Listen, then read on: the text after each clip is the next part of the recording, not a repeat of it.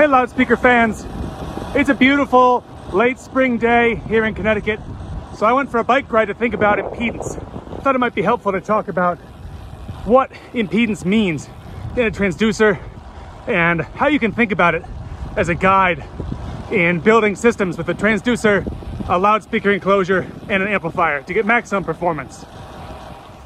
What does riding my bike have to do with impedance, besides trying to keep up with Robert Scoville's insane physical fitness? Well, I'm glad you asked. This is a 15 NDL88. It's a mid-bass woofer designed for lightweight use for line arrays. I chose it because we make it in 3 different impedances. We make it in 4 ohm, 8 ohm, and 16 ohm. And these are the parts that make up a 15 NDL88. There's the motor. This is the magnetic circuit that contains a permanent magnet on the inside and the magnetic gap where the voice coil sits, like this. The basket that the motor attaches to and holds the rest of the soft parts in place. And what we call the soft parts, the moving mass assembly. This is the part that does the work of the loudspeaker and moves and pushes the air. And that sits right in the center of it all like this.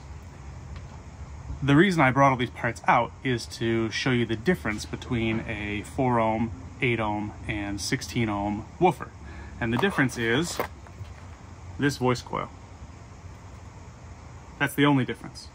We change to a 16 ohm or a 4 ohm coil, depending on which woofer you request.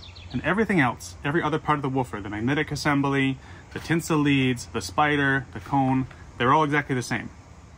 If the only difference is the voice coil between the 4, 8, and 16 ohm version of this woofer, then let's look at the voice coils. This is a 4 ohm coil, and this is a 16 ohm coil, and you can see the only difference is this one, the 4 ohm coil, has much thicker wire. And this one, the 16 ohm coil, uses pretty thin wire. Both have windings that are about 21, 22 millimeters long.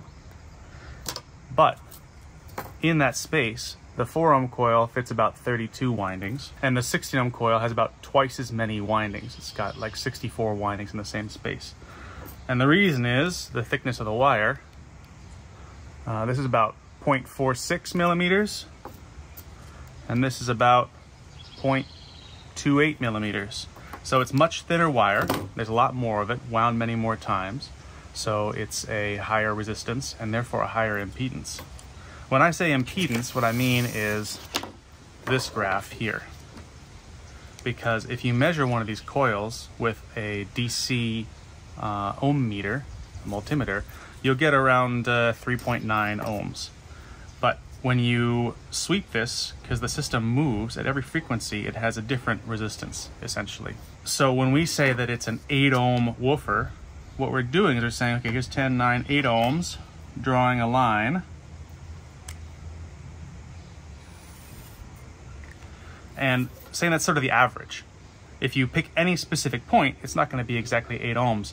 But we don't listen to sine waves, and we don't listen to DC for sure.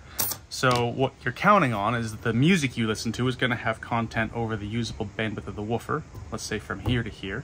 And the average impedance in that bandwidth is going to be about 8 ohms. All 3 of these 15 NDL88s, regardless of impedance, have the same power handling, 1400 watts. The difference is how many volts you need to put in to get the same 1400 watts into the coil, because you want to drive them to about their performance limit. And that's where we get back to riding my bike. My road bike has 22 forward gears. It's got 11 on the back and 2 on the front. So 11 times 2, 22. And the reason it has so many gears is because I'm a human being, so I don't put out a lot of power, and I can only spin my legs so fast. In that sense, I'm a lot like an amplifier. I use the gears on my bicycle to adjust the impedance between my output and the road. I can only spin my legs so quickly, if I could spin my legs, I don't know, 1,000 times a minute, then I would need very few gears because I could simply spin as fast as I needed to and any gear would probably work.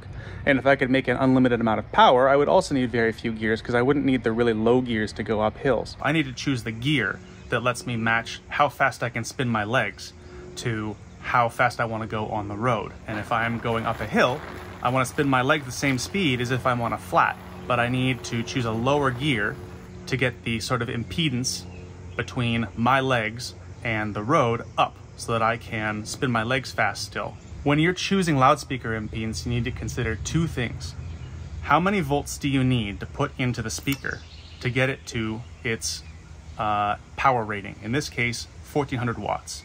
And for these three coils, that's three different numbers. It's 75 volts RMS for the 4 ohm, 106 volts RMS for the 8 ohm. For the 16 ohm coil, you need 150 volts RMS or 212 volts peak to peak. And that's getting into a pretty big amplifier. The sort of amplifier that most people save for subwoofers, like say the PowerSoft X4L or some other bridged amplifier or very high output amplifier. The takeaway here is that the impedance of the voice coil in your transducer is sort of like the gear ratio between the output of your amplifier and trying to move air. You want to make sure that you select the right gear ratio so that your amplifier can reach 1400 watts before it runs out of volts. Which amplifier you choose is a matter of sort of how much you want to spend and whether you're looking for other advantages. If you have a 16 ohm coil, one of the things you can do is put lots of speakers on the same amplifier output, but don't forget, if you hang 4 speakers on one amplifier output, now the impedance of all 4 of those speakers is, let's say, 4 ohms, and the amplifier is now putting out, let's say, 10,000 watts. But each speaker is only receiving 1/4 of that. It's getting 2,500 watts. In this case, plenty. But in the case of large subwoofers, it may not be an advantage to use higher impedance coils. Hopefully that helps you design higher performance loudspeaker systems and understand the trade-offs you're making between transducer selection and amplifier selection. Just make sure that you get the right gear ratio.